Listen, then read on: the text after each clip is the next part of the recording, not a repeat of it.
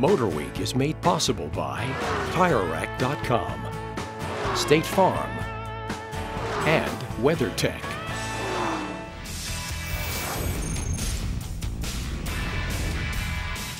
From this 1953 Corvette cutaway to the minty fresh revived Stingrays of today, the 35th anniversary of this 4-day show includes burnout competitions, part installs, and special guests like Reeves Callaway. Around 60,000 fans from around the world gather here at Carlisle, Pennsylvania. There's over 5,000 Corvettes with every year and model being represented. People come from all over the world. They come from Australia, they come from New Zealand, they come from Europe, and then they come locally from the Mid-Atlantic and points west of the Mississippi, and they all want to come to celebrate America's sports car. Although 1 million vets have been made, the Holy Grail has not been lost. In 1967, GM wanted to build a pure drag and road racing car to compete against Porsche and Ferrari. They came up with this, the L88. 20 were made that year, 16 are known to still exist, and 8 are right here. And I found a common theme around the Carlisle Fairgrounds. No one would even consider selling me their car.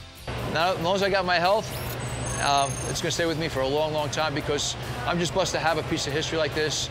With these few worth around $30 million collectively, even if I had the dough, I can understand why. Rags down. Rags down means stop cleaning your car or you will be disqualified. We're walking around the best of the best. Looking for fit and finish. Fit, finish, dirt, dust. Judge for cleanliness. Tasked with determining the winner of each class. Preserved originals, full restorations, and this modified car. Again, we're not allowed to touch the car. We're not allowed to touch the ground or kneel. We can only see what we can see from leaning over. Glass looks good. No cracks, no scratches. This owner bought her coupe brand new, then regrettably sold it. My son found it in a local newspaper, and he said, call this number. So I called the number, bought it back. So I paid sales tax on it twice. So Governor loves me. All right, so we have a 2016 Stingray here. What are we going to be looking at, and what class is this in? This class is Wash and Show H. What we're going to be looking for on the outside here is basic cleanliness. I brought 2 today. I have a total of 6 Corvettes, 3 older ones, and 3 newer body style. A little bit of water spotting here.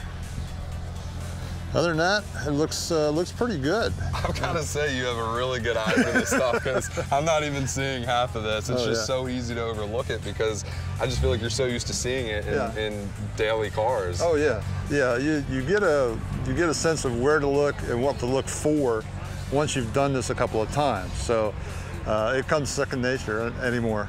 We did have a little bit of dirt under there. We did have a little bit of. See, you're getting into it. You really. It doesn't take long. In many of these classes, parts shouldn't be missing or damaged, and pieces that were originally, let's say, painted, shouldn't be chrome.